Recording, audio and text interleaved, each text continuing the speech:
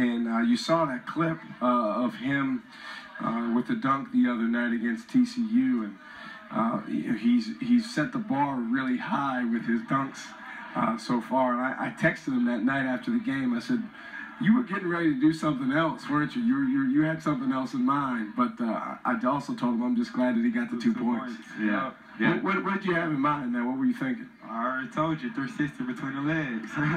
Oh, wow. Like slam dunk contest type of stuff. Yeah, I had to come back to reality, though.